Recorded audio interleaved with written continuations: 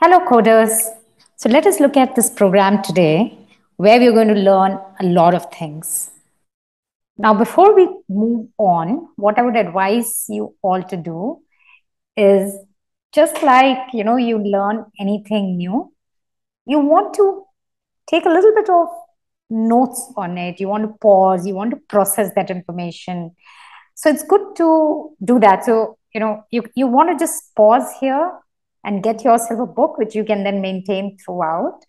Just because you're learning something online doesn't mean it should be all up there in the air, right? Okay, so let us now continue. The OTPs, the one-time passwords. So every time we make a transaction online, when it wants to authenticate and make sure that we are whom we are claiming to be, most of the transaction applications these days will send a 6-digit or sometimes maybe a 4-digit number. And when we enter it back, it knows it is the person who's doing the transaction. Now, this one-time password, if you just look at it, if you think about it, what is it? So here is when I want you to think and actually write down on a paper. So what is this digit number? Is it something which, can you guess what is the number coming in, or what kind it is? Randomly generated, right? You don't know what they're coming. They are randomly generated. So I'm going to do the same steps like we did to create a new Python file. And what we're going to do is 6 digits OTP. That is the program, the code we're going to be writing. So basically, what we're looking to do is a small code to generate a 6-digit random number. That's what we're going to be. Now let's pause and step back and look at when we want to code something like this, what are the key features of the programming language that we're going to be using. A programming language becomes more and more easy to use and allows for fast development because of the way its standard libraries are. And Python standard library is extensive. It contains lots of built-in modules that will give you standard solutions for things, for problems and things that you need to use in programming. Yeah. And this is applicable to most of the popular languages. As we said, we want to be able to generate a random set of numbers. And so when we want to use a particular module in Python, the first thing we have to do is import it. And the keyword for it is import.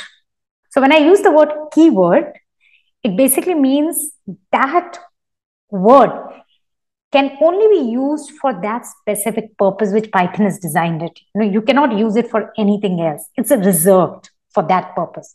So import is one such keyword. So you're going to import a module called random. And this is a feature of this editor, this PyCharm editor, right? As you started typing random, it showed up the random module. So you got it correct.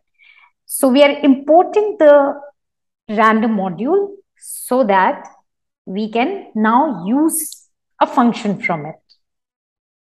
Now, what is a function? A function is something which does something very specific. So you already used one function as we started. Yes, we used the print function. So we just go back to hello world. We did print and we did round brackets. So print is a function which you used. Now here what we will do is we will use from the random library its functions. So when we how do we access the different functions in a particular module? By putting a dot after it. Okay, so this module random, it contains all these different kind of functions. And this is where all your exploration is going to come in. It's very important that you keep exploring on your own. Now here, random. So let's look at random.random.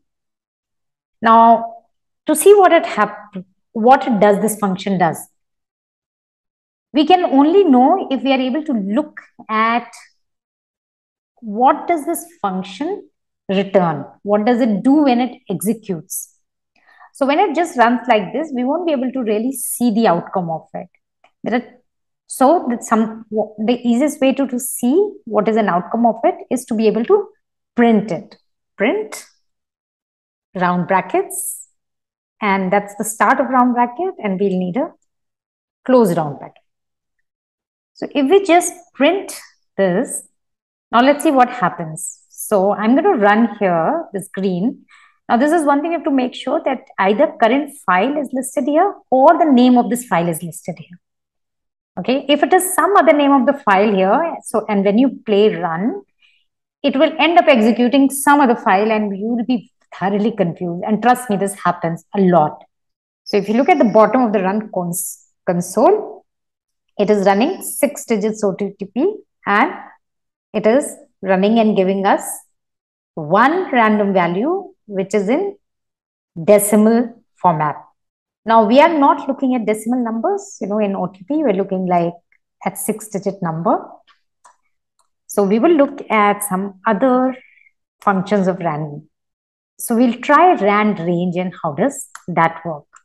Okay, I hope you're able to see this on the editor. When we're calling the function randrange, it is showing us what are the data this function accepts. Okay, so what does this accept? It takes a start value, a stop value, and then there are some other optional values. Now, when we're looking at 6-digit OTP, what is the start value we are looking at? Yeah, so whenever we're asking these questions, best is that, you scribble down on your paper so that you are with us as you're learning. So when we're doing a 6-digit number, so 1, 2, 3, 4, 5, 1 and 5 zeros. Yeah, this is your starting number. And what is your stopping?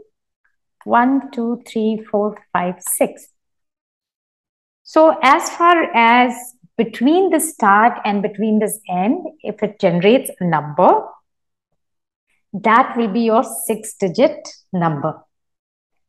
So I'm going to run this again. Yeah, but when I run this again, just look at it. Nothing happened, right? And you're like, what happened? Because we haven't printed it, right? So even if it executed, we don't know what happened. So remember when we do print, we put an open brace here. So we have to make sure we put a round brace here. But in case if we forget to do this, which is very likely that you will. So in that case, when we run it, you will see that in the outcome, you will get a proper error listed down.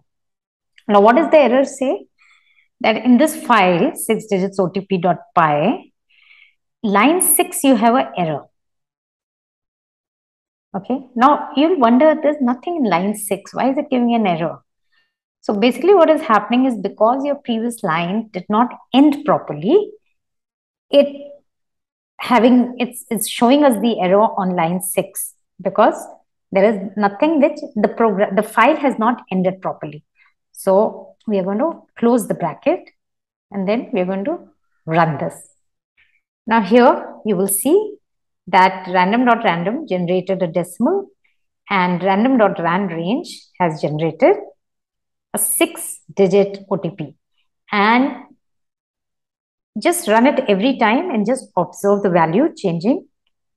You will see every time it is generating a unique 6-digit OTP, right? And all this, you're able to do in this one line of function. So we actually don't need this. So I'm going to delete. So all we have done, we have imported the module random. We have called the function randrange of random. We have passed it a start value and an end value, and we have printed it, right? There are 3 things we have done here. You have to code yourself. Please do not copy paste, understand the concepts and do it yourself. It is very, very important. I cannot iterate it enough. Let me also introduce you all to Panchadda Programming's Scratch coding tutorials. So these are a set of 30 amazing, engaging challenges actually. So Scratch is MIT's block coding platform. It's extremely friendly to learn how to build logic and all these basic concepts in programming. And the reason I started to talk about it is because the first challenge here is to generate the 6 digits OTP. If this is your first time ever coding, you would have really gained having started with this. If you just spend about 10-15 days, it's a solid bit of learning. You build logic. And if you have young siblings, especially, and this is what children from grade 5 onwards, even some grade 4 children, are able to do on by themselves. But very ideal for grade 6, 7, 8, before children get into a text-based programming like Python. Totally encourage it. And if you're new learning in college, then it's all right. You can just have your younger siblings get started with this.